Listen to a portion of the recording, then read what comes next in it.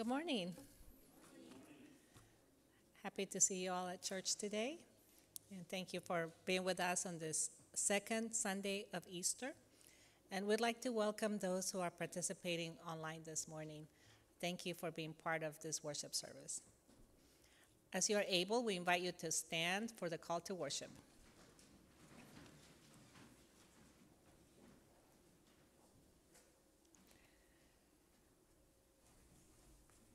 Come, Holy Spirit, fill the hearts of your faithful, and kindle in them the fire of your love. Send forth your Spirit, and they shall be created, and you will renew the face of the earth. Amen. Let us now pray together the prayer that is in the bulletin. Light of the world, shine upon us with your Holy Spirit. Gather in our midst, that we might know you are truly here. Guide us in unity and love, that we might be a blessing of unity and love for the world. Amen. The first hymn is Praise to the Lord the Almighty, number 139 in the red hymnal. 139 in the red hymnal.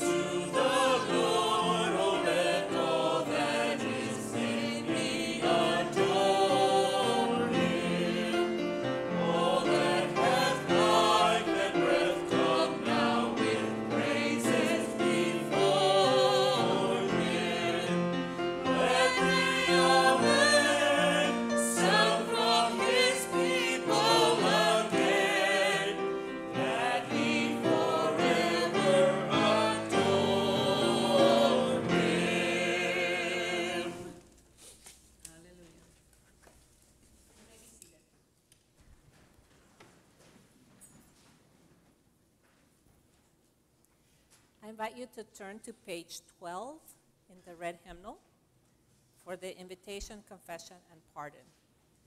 Today we are celebrating the sacrament of communion, and everyone is invited to the table of the Lord. This is not the table of the United Methodist Church. It's not even the table of this local congregation. It is a table of our Lord Jesus Christ, who invites all to come and receive his grace. Page 12.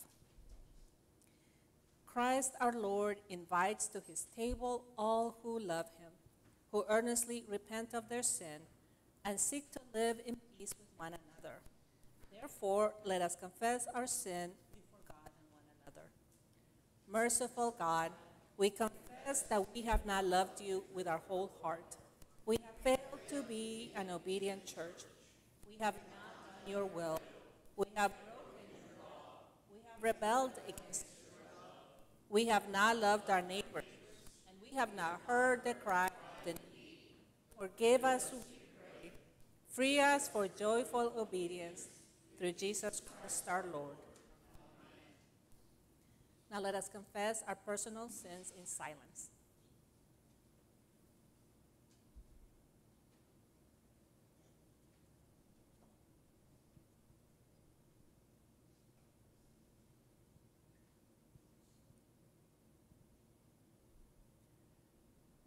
Brothers and sisters, siblings in Christ, hear the good news. Christ died for us while we were yet sinners. That proves God's love toward us. In the name of Jesus Christ, you are forgiven. In the name of Jesus Christ, you are forgiven. Glory to God. Amen. I invite you now, as you are able, to stand for more hymns of praise and worship. The first one is In Christ Alone. That's in the green hymnal, number 3105.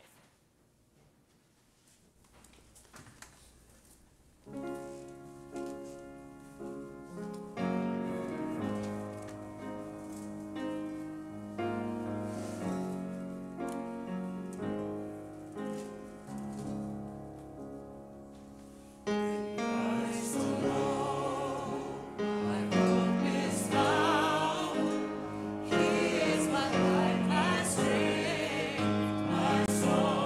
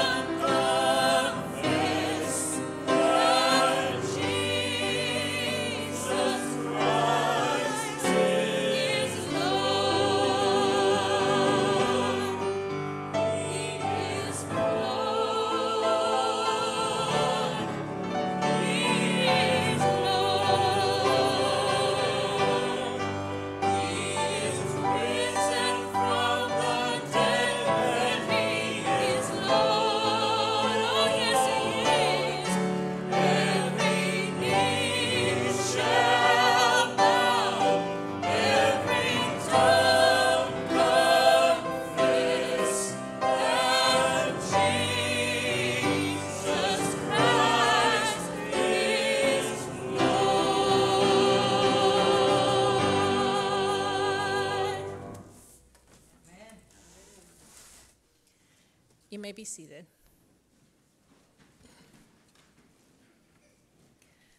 We would like to send greetings to those participating online this morning. Good morning to Dan Nieto, Roland Tafoya and family, Juan Solis, Mary, Bill, and Maya in Laredo, and also good morning to Hermana Susie Ponce, who joins us every Sunday at this hour. Some announcements will be on the screen.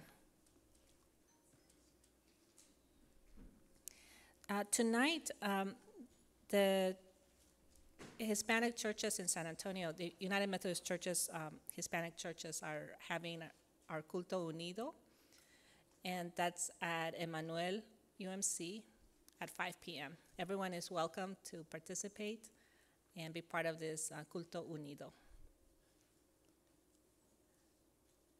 Our Monday Soup and Study will continue, will resume next week on the 15th, and we gather at 11:30, and then the study begins at noon.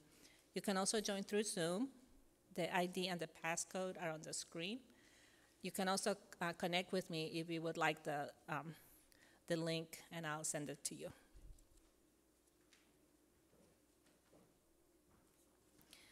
Our Wesley nurse, Marta Eck, is signing people up for a senior adult fall prevention class, and there's still spaces for this class. She's hoping that enough people will sign up so that that a time and a starting date will be determined. Please connect with Marta. Her phone numbers are on the screen and on the bulletin. And this is a very good class for senior adults to increase your confidence, your strength, and balance to help you decrease your fear of falling. So it's a very good class and highly recommended. We continue our ministry with Cooper Academy, and our church supports 11 student families that are attending classes at Cooper Academy.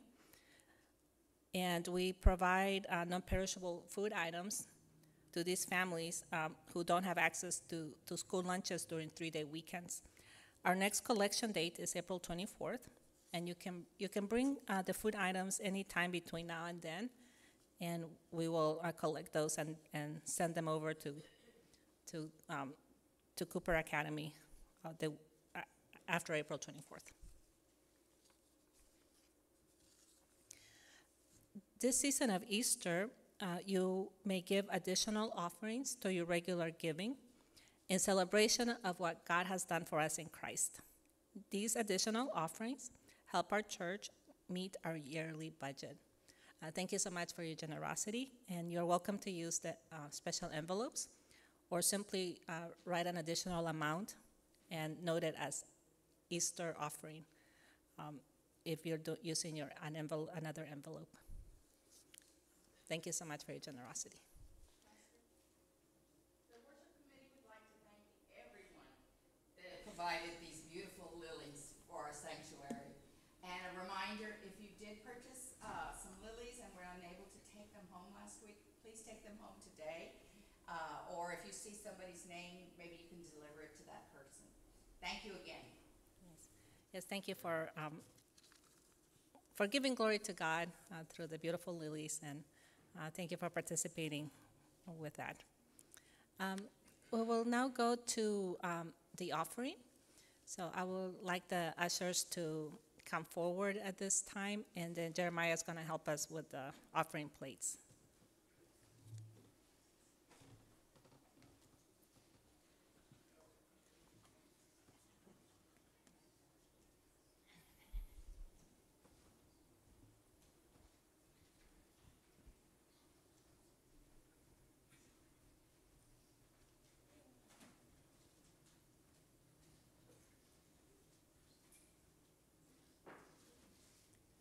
Let us pray. Loving God, we are so thankful to you for the gift of our Lord Jesus Christ. Everything we have comes from you. And Lord, today we give to you our lives, and we also give to you our gifts. Lord, the scriptures say that you bless the cheerful giver. And we give in cheerfulness and in gratitude. Multiply these offerings for your glory, so that the people around this church and beyond will know that Jesus loves them. We pray this in the name of our Lord and our Savior, Jesus Christ. Amen.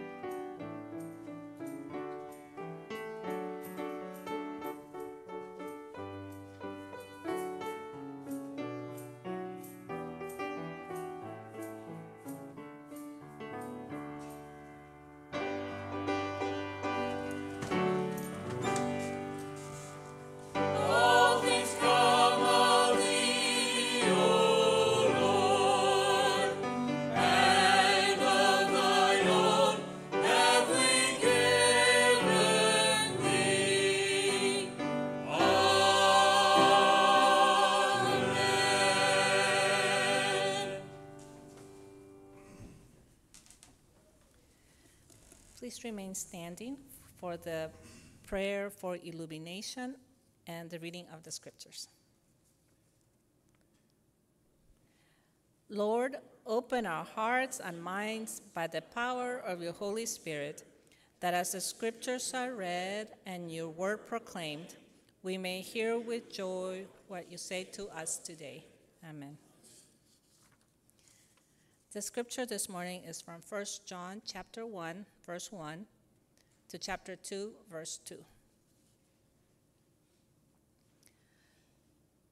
That which was from the beginning, which we have heard, which we have seen with our eyes, which we have looked at and our hands have touched, this we proclaim concerning the word of life. The life appeared, we have seen it and testified to it. And we proclaim to you the eternal life, which was with the Father and has appeared to us. We proclaim to you what we have seen and heard, so that you also may have fellowship with us. And our fellowship is with the Father and with his Son, Jesus Christ. We write this to make our joy complete. This is the message we have heard from him and declare to you. God is light. In him there is no darkness at all. If we claim to have fellowship with him and yet walk in the darkness, we lie and do not live out the truth. But if we walk in the light, as he is in the light, we have fellowship with one another, and the blood of Jesus, his Son, purifies us from all sin. If we claim to be without sin, we deceive ourselves, and the truth is not in us. If we confess our sins, he is faithful and just, and will forgive us our sins and purify us from all unrighteousness. If we claim we have not sinned, we make him out to be a liar, and his word is not in us. My dear children, I write this to you so that you will not sin. But if anybody does sin, we have an advocate with the Father, Jesus Christ, the righteous one. He is the atoning sacrifice for our sins, and not only for ours, but also for the sins of the whole world. It's the word of God for the people of God. Thanks be to God. You may be seated.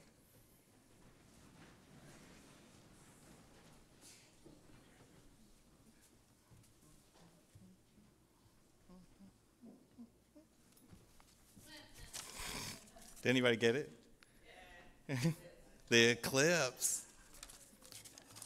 Our message today is titled The Fellowship of Experience. And I want to begin asking, we're dressed like this in homage to the eclipse, if you're wondering. So she's my sunshine, and she's brilliant and wonderful, and I'm just all in shadows. So here we are. Do y'all have plans to try to see it? Right? Good. Yeah, my son Victor, who's here from out of town. Victor's here from Wisconsin today. Hi, Victor. We're going to drive out to the hill country if we can make it tonight. Raquel Vincent will be here. We live in the part of town where the totality is, but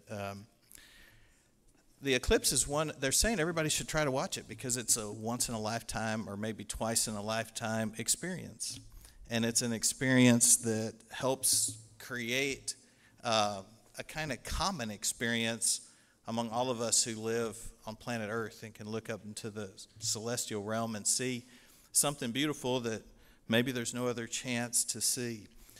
The coming of the eclipse has brought back some memories for me that are kind of precious. I went back and looked at my old videos from 1991.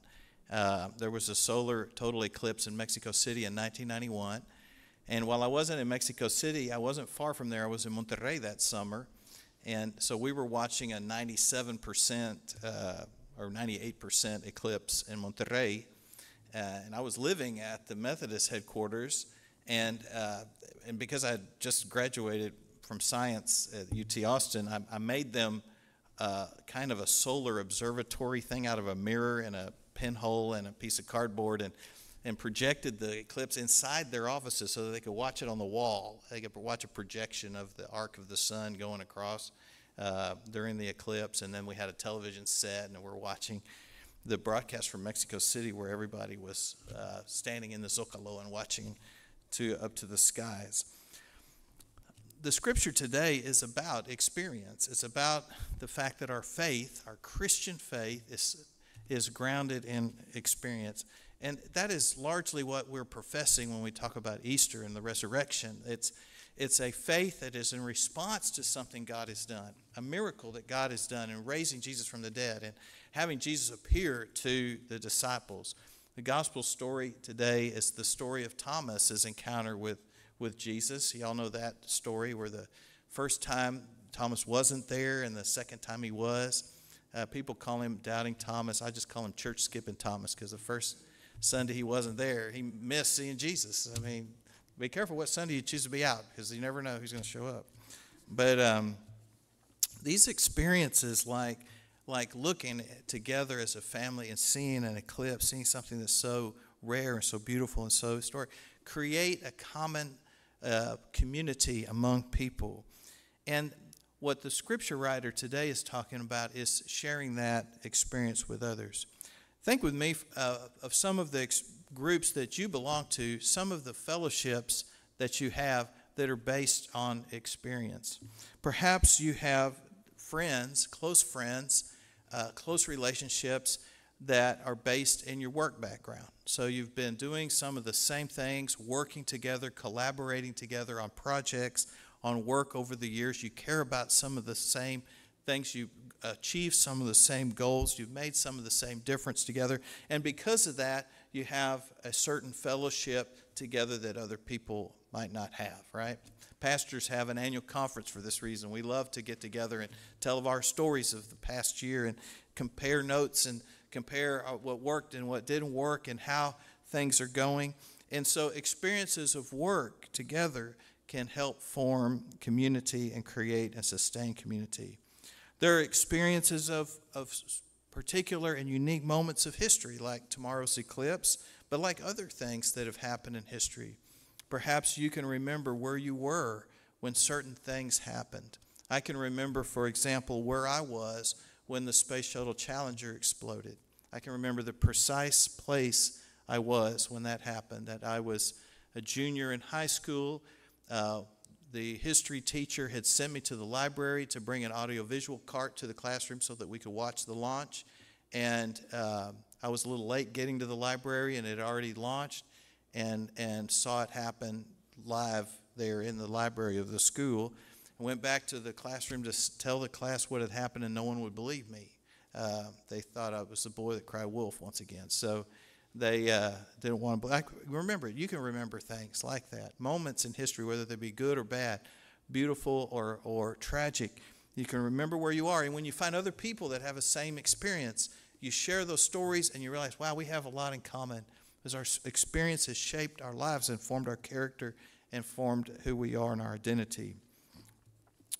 Our lives can be brought together even through experiences of tragedy and crisis and grief. When you're around folks that have been through some of the same troubles that you've suffered, and you think, wow, there's empathy here, there's understanding here, there's love and compassion here, there's a patience here that's absent in other places where maybe people are judging or not understanding.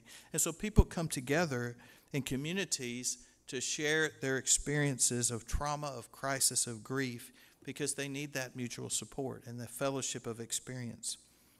There are experiences that unite us around cultural experiences. And this is something we're really proud of and familiar with here at La Trinidad, and that we have things that we share in common with one another that are uniting and that are beautiful, and that we're celebrating. We're proud of together. The fact that I spent the summer of 1991, and with that other eclipse, I was in Monterrey, Mexico. When I meet people today from Monterrey, or I meet folks from that part of the world, there's a certain commonality that we just get to talking, and there's some stories and some places, and we talk about what neighborhood you're from or what place did you like to go hang out. There's these experiences of culture. And then, of course, coming back to what the scripture is referring to today, there's the experience of the divine, the experience of God. Now, as Christians, we hold faith in a living God. We hold faith in the God who is an agent of action within human experience and human history. God is not merely a concept, a personification of some ideology or moral system or just a dogma or doctrine, but God is a personal God, an agent at work among us. The stories of Easter bring this home as Jesus appears in bodily form to the believers, to his disciples, and reveals to them that he is risen. Some of these appearances in the Easter stories have Jesus appearing in a form that they don't recognize. The Emmaus story, the gardener at the moment of resurrection. These people wonder, who is this? Could it be the Lord? And they find out that it is him. In the breaking of the bread or in some other thing, and hearing his voice, it's revealed that it's Christ. And other times, it's obvious to them that it's Jesus.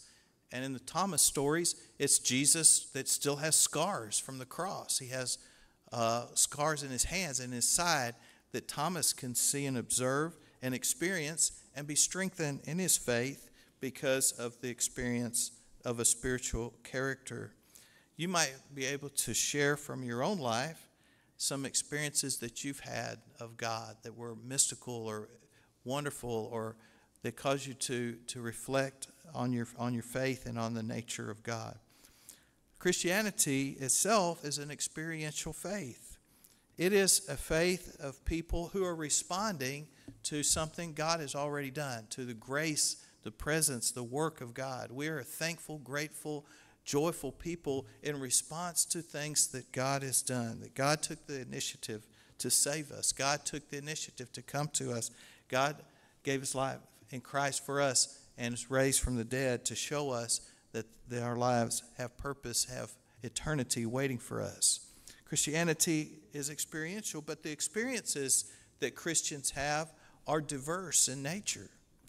It's been a mistake throughout the centuries for churches to say this experience is the way that you prove yourself a Christian if you have had this experience, but not that experience, right? If you've experienced this type of conversion or this emotional experience, or you've seen this vision, or you've had this particular sign that you've experienced. And the scriptures tell us that that's not the case, that there are many forms of ways that the Holy Spirit, that God manifests God's presence and truth and life and love to us and proves God's self to us. The one experience that is universal in the Christian faith is the experience of love, the love experience, which is a human experience that we're born with the capacity to do. We all experience God's love, just like everyone that watches the eclipse is going to experience the sun's light. It shines everywhere. It shines on everyone, and God's love is no different. We all experience at some point in our lives a realization of not only God being the God of love, but of God loving us so much that he would go through such immense trouble and means and burden to be able to get our attention, to save us, to redeem us, to restore us to relationship with God. Other experiences that we share with many Christians is the experience of conversion. The experience of having a moment in our lives, whether we're born into the church or whether we come in later in life, where we recognize our own responsibility to be faithful disciples, where we recognize our own responsibility to repent and to own our faith and to intentionally decide to have Jesus as our Lord, our Savior, our teacher, our friend, and the one who models all of our life. That's conversion. Our conversion experience may be varied. It might involve a crisis moment, or it might be a gradual process, but it involves the same process of coming to a conscious decision to have Christ as our Lord and our Savior.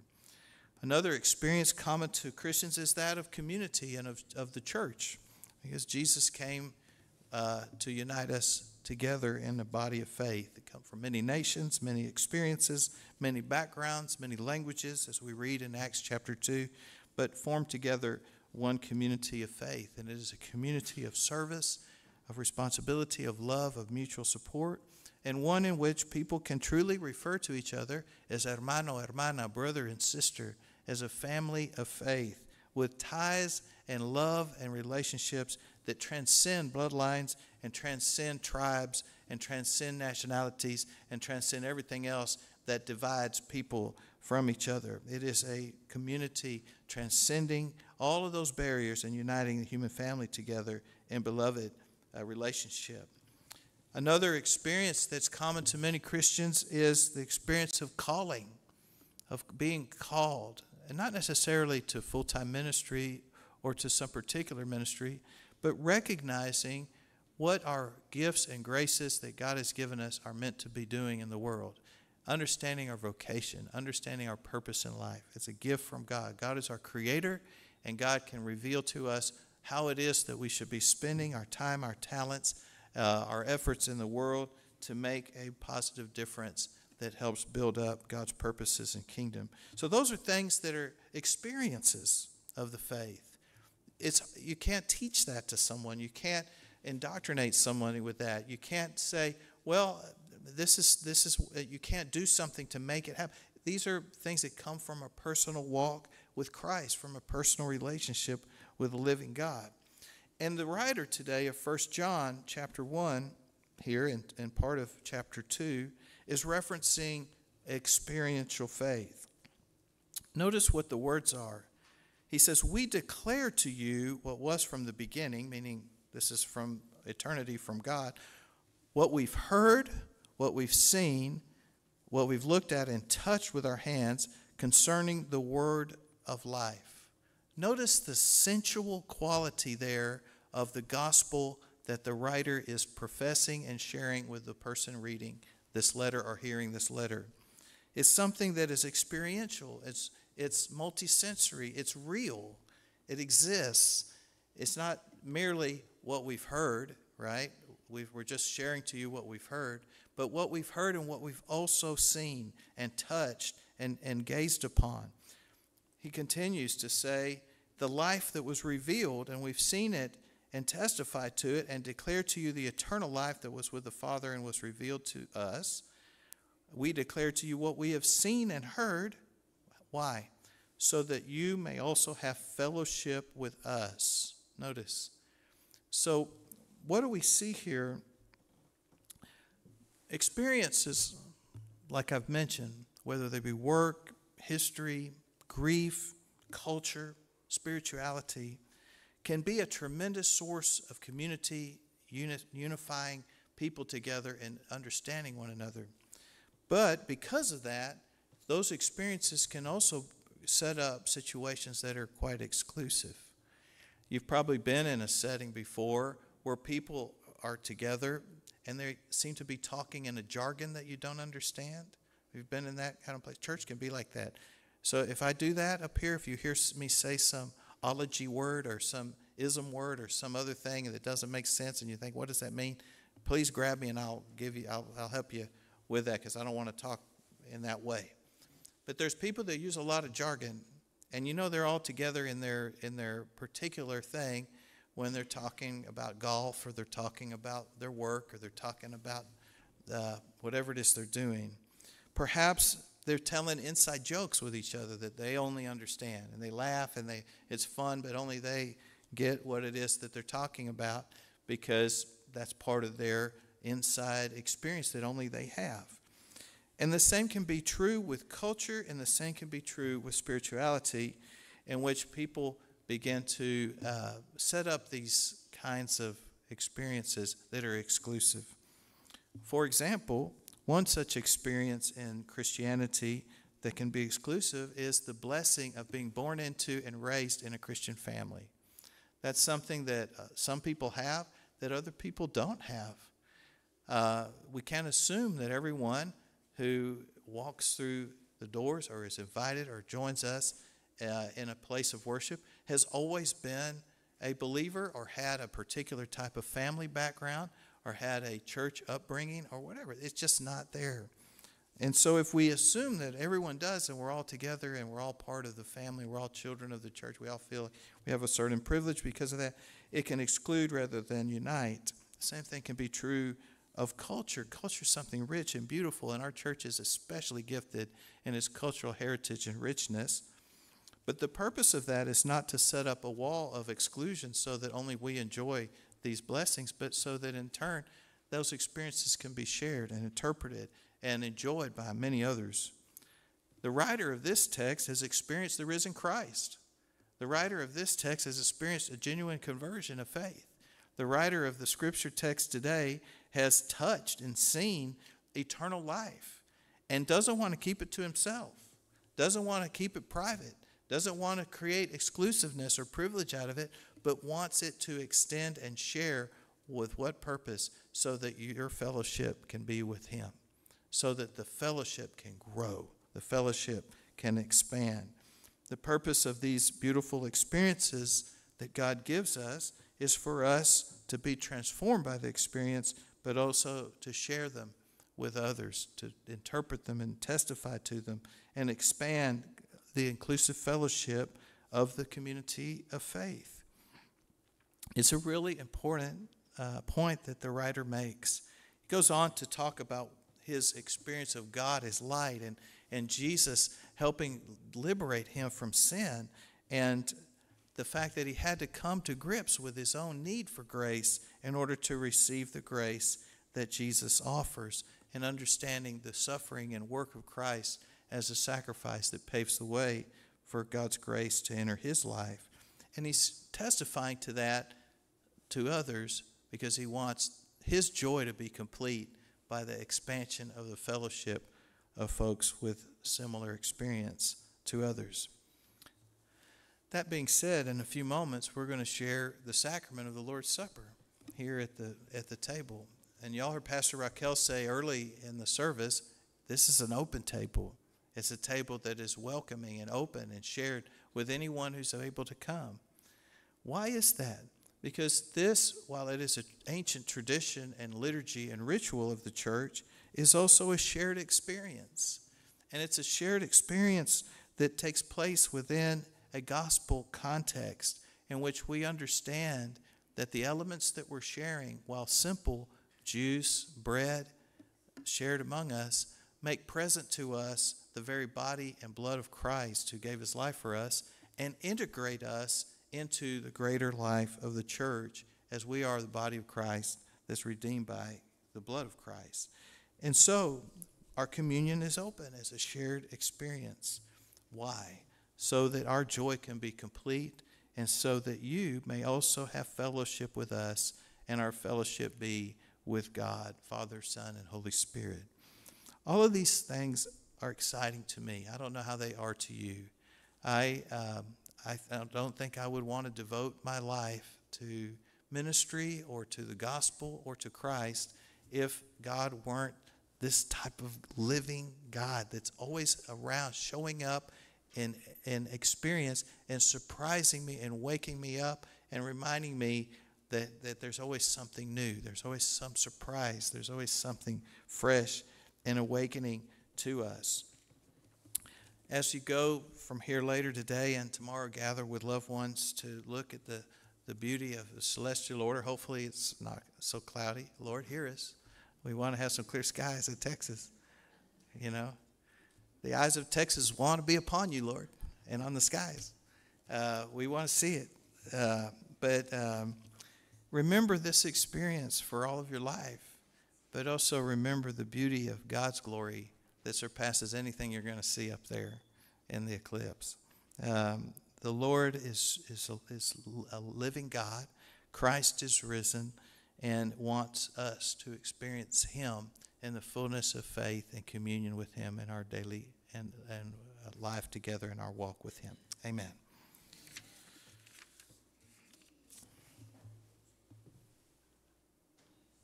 We have a word of greeting of Sister Blanca Cantu's watching us. I suppose that's from New York. I think they get the eclipse too up there, right? It kind of cuts across up in the northeast. They'll get it before, sort of, but maybe before we do. So hi, Blanca. Also, prayers of concern today for Juanita Lozoya, who's recovering from injury, and also for Orion, who's in need of healing grace. Are there other prayer concerns to lift up today that we'll pray over before we enter into the sacrament? Yes. An uncle and aunt, the Gonzalez? For healing grace.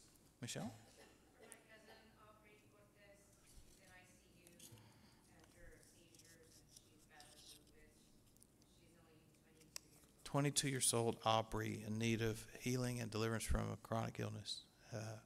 Yes. Tomorrow's 94, Rosie. And you're here with us. Praise the Lord. Yes.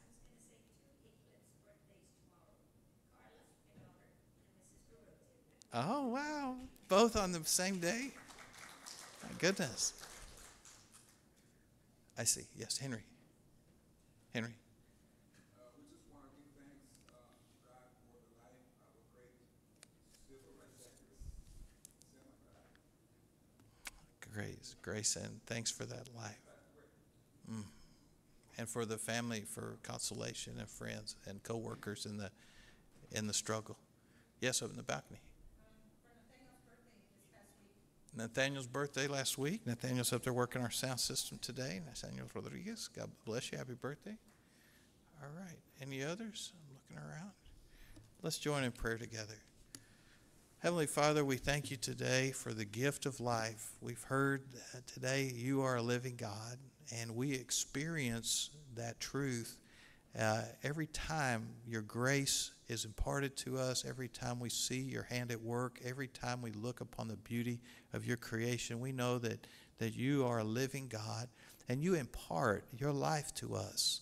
We thank you for those who are celebrating and have celebrated birthdays, and what a beautiful experience to be here today, knowing, Lord, that you are faithful and you are good. We lift up to you today prayers for those who are ill, who are recovering from illness or injury, who are at home, who are isolated. Lord, those who are traveling and are in need of your guided protection this weekend, and all the many people that will be crowding together in small towns not far from here. And we pray for those who provide services for them. Lord, we pray today for peace in our world.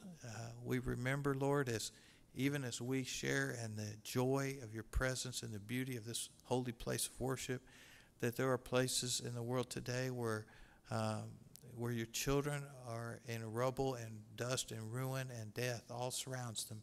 And we ask, Lord God, for a cessation of violence in the world and the restoration of peace and the reconciliation of nations to one another in peace.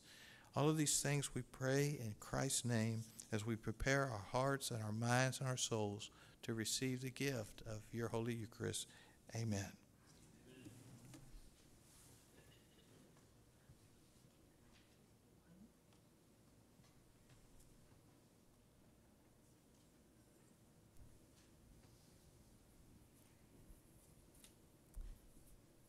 I invite you to turn to page 13 in the red hymnal for the Great Thanksgiving.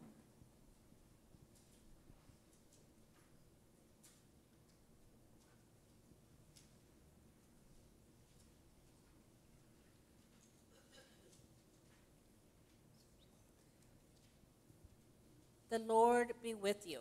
And also with you. Lift up your hearts. We lift them up to the Lord. Let us give thanks to the Lord our God.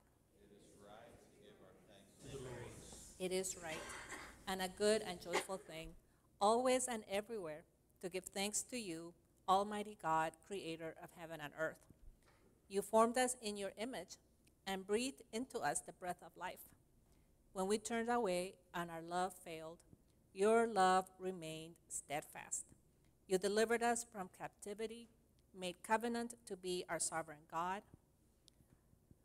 brought us to a land flowing with milk and honey, and set before us the way of life. And so with your people on earth and all the company of heaven, we praise your name and join their unending hymn. Holy, holy, holy Lord, God of power and might, heaven and earth are full of your glory. Hosanna in the highest. Blessed is he who comes in the name of the Lord. Hosanna in the highest. Holy are you, and blessed is your Son, Jesus Christ. By the baptism of his suffering, death, and resurrection, you gave birth to your church, delivered us from slavery to sin and death, and made with us a new covenant by water and the Spirit. By your great mercy, we have been born anew to a living hope through the resurrection of your Son from the dead, and to an inheritance that is imperishable, undefiled, and unfading. Once we were no people, but now we are your people, declaring your wonderful deeds in Christ, who called us out of darkness into his marvelous light. When the Lord Jesus ascended, he promised to be with us always in the power of your word and Holy Spirit. On the night in which Jesus gave himself up for us, he took bread, gave thanks to you, broke the bread, gave it to his disciples, and said, "Take, eat, this is my body which is given for you. Do this in remembrance of me."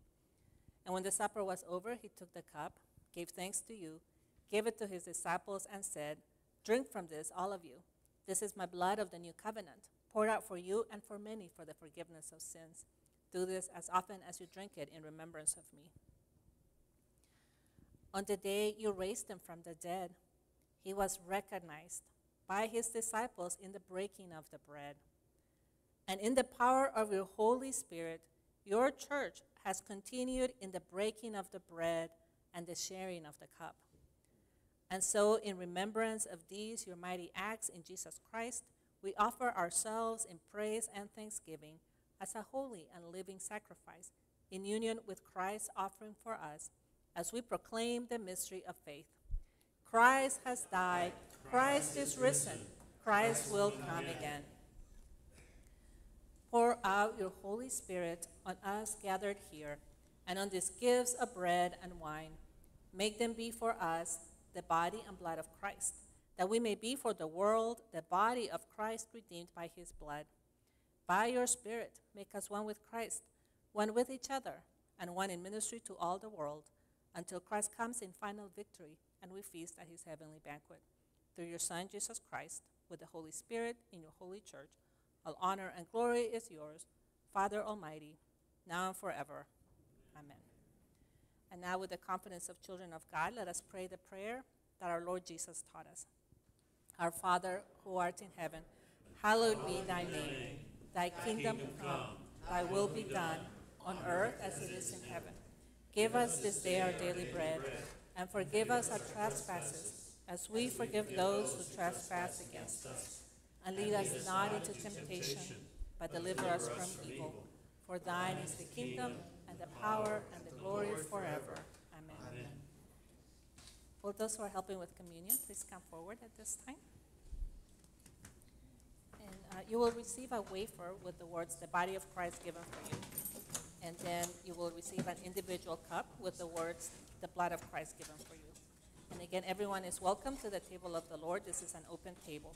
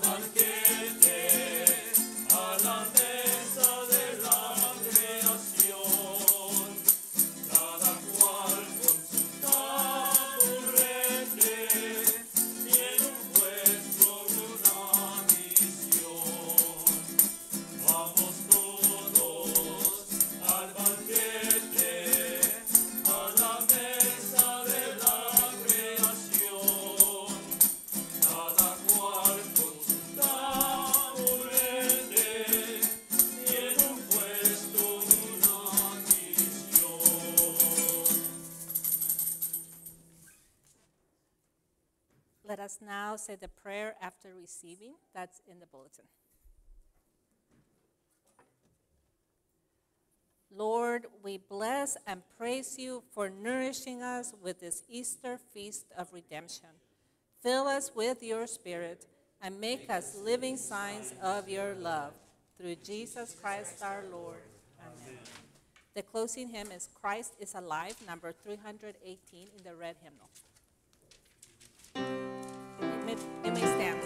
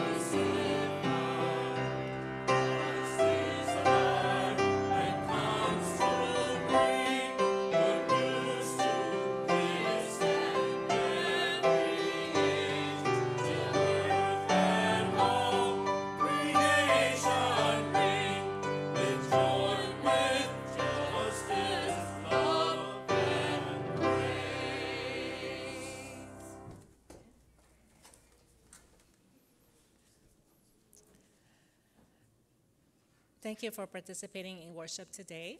And as a reminder, you're welcome to take your lilies home with you today. Thank you for gifting those for the Easter season. Brothers and sisters, go forth in peace, and may the love of God, the grace of Jesus Christ, and the communion of God's Holy Spirit be with you this day and every day. Amen.